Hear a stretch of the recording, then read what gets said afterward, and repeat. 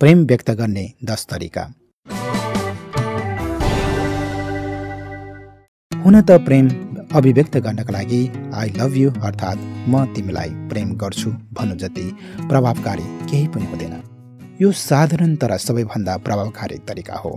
यो पुरानो जमानादेखि चलेको भाषा र तरिका पनि हो।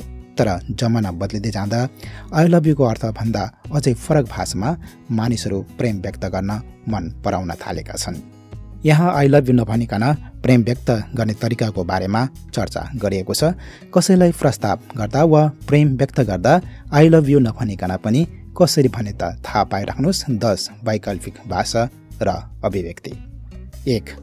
म तिमीलाई भित्रदेखि सम्मान गर्छु। कसैलाई आफूले मन पराउने कुरा बताउनु छ वा प्रेम व्यक्त गर्नु छ भने आई लभ युको सट्टा आई अर्डर यु अर्थात् म तिमीलाई कदर गर्छु वा सम्मान गर्छु भन्न सकिन्छ। यसले पनि प्रेम व्यक्त गर्छ र उस्तै भावना जगाउँछ। 2. म तिमीप्रति नतमस्तक छु। कुनै व्यक्तिलाई प्रेम व्यक्त गर्दा आई लभ युको सट्टा आई इन्फ्याचुएटेड विथ यु पनि भन्न सकिन्छ। यसको अर्थ म तिम्रा हरेक कुरामा नतमस्तक छु भन्ने हो। यसले प्रेमको अवस्थालाई नै बुझाउँछ। यसले आई लभ यु भन्नुभन्दा फरकपन पनि महसुस गराउँछ। 3. म तिम्रै हुँ। आई लभ युको साटो अझै मिठो भाषामा आफूलाई अरूको प्रेममा परेको बुझाउन चाहनुहुन्छ भने आई एम योर्स अर्थात् म तिम्रै हुँ भन्न पनि सक्नुहुन्छ। 4. म तिम्रो सपना देख्छु।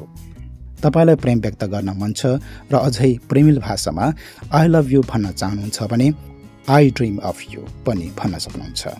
यसले म तिम्रो सपना देख्छु भन्ने अर्थबाट तिम्रो प्रेममा परेको छु र तिम्रै बारेमा मात्र सोच्छु भन्ने अभिव्यक्त गर्छ। 5. म तिम्रो प्रेममा जिउँछु। यदि तपाईँ नयाँ तरिकाले प्रेम प्रस्ताव गर्न चाहनुहुन्छ भने I leave for our love अर्थात् म हाम्रो प्रेमका लागि जिउँछु भन्न सक्नुहुन्छ। 6. मलाई तिम्रो नजिक भइरहन मनपर्छ। आई लभ यु भनेको साटो I love being around you अर्थात् मलाई तिम्रो नजिक भइरहन मनपर्छ भन्दा पनि प्रेमको अभिव्यक्ति उत्तिकै बलियो हुन्छ। 7. म निशर्त प्रेम गर्छु।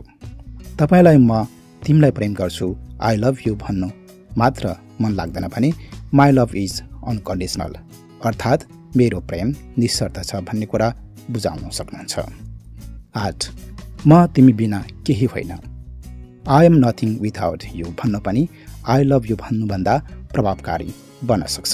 यसले शून्य मानिसलाई फरक र विशेष अनुभव गराउँछ। 9. मलाई तिमी मेरै छेउमा चाहिन्छ। आई लभ यु भन्नुको साटो कहिलेकाहीँ I need you by my side अर्थात् म तिमी मेरै छेउछाउ हौ भन्ने चाहन्छु भनेर पनि प्रेम व्यक्त गर्न सकिन्छ। यसले तपाईँले उक्त व्यक्तिप्रति अनुभव गर्ने विशेष भावना छल्किन्छ। 10. तिमी र म सदाको लागि।